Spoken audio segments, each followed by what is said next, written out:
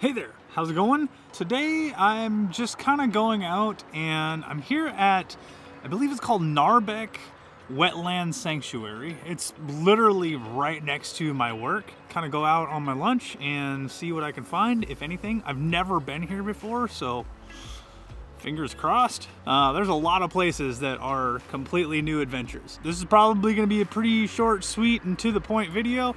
So, if you see any photos after this, then I guess it turned out okay. So in typical ADD style, I forgot to mention what I'm gonna be bringing with me. And actually, I brought, no, this is not a thermos. This is my big baby, my 150 to 600. I like it for the potential of getting wildlife photography.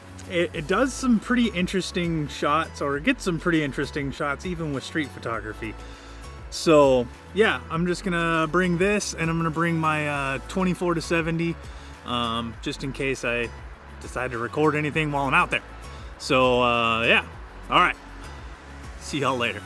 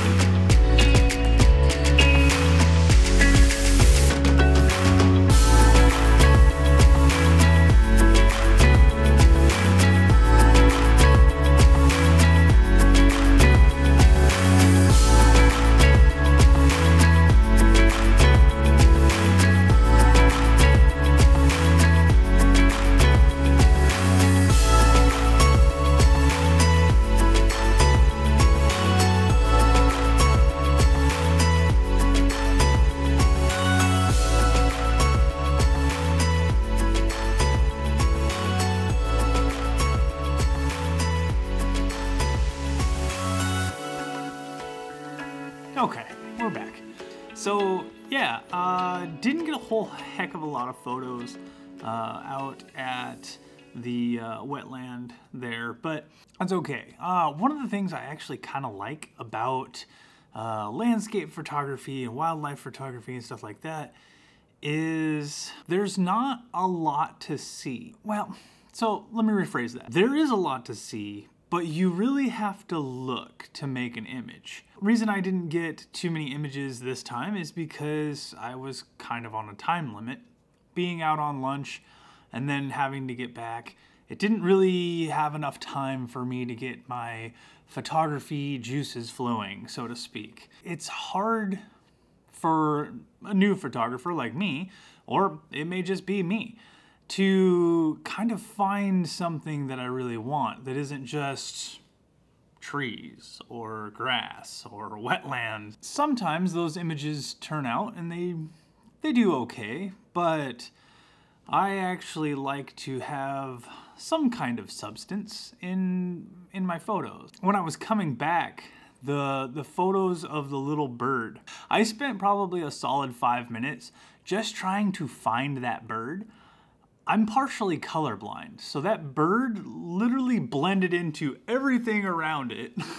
And I could hear it. It was just a couple of feet away from me. It was maybe 13 to, 15 feet away from me.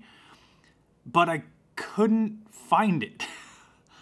And then it just happened to finally land on a branch, and the movement of it was what caught my eye, and then I was able, it stood still just long enough, even though it constantly was moving and turning and being a bird. It stood still just long enough for me to actually get those couple of photos. I think out of all the photos that I took, those are my favorite ones. Nature makes you work for your photographs. I love street photography. I love going out to the Muckle Beach and Ferry Landing and, capturing people on the beach, or the pictures of the lighthouse or Ivers, the ferry, all kinds of stuff. But it's also easy because there's a very blatant subject. What I mean by nature makes you work for it is nature literally makes you work for it. You have to have a certain eye. You have to find interest in something that you might see every day, and so your eye kind of turns blind to it.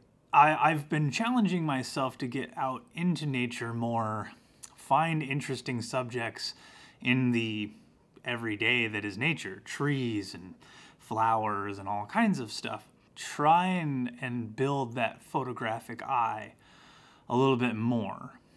And I think if I'm able to actually succeed in getting more interesting nature photography, getting street photography, building, architecture, portraits, candid photos of the community, all the stuff that you see in the big city, the hustle and the bustle, where there's hundreds, millions, billions of subjects. I think, I think if I can start getting a grasp on nature, then getting a grasp on the city life, street photography, will be a lot easier. I hope you enjoyed this video. Please like and subscribe, and I'll see you guys for the next one. Have a great night. Later.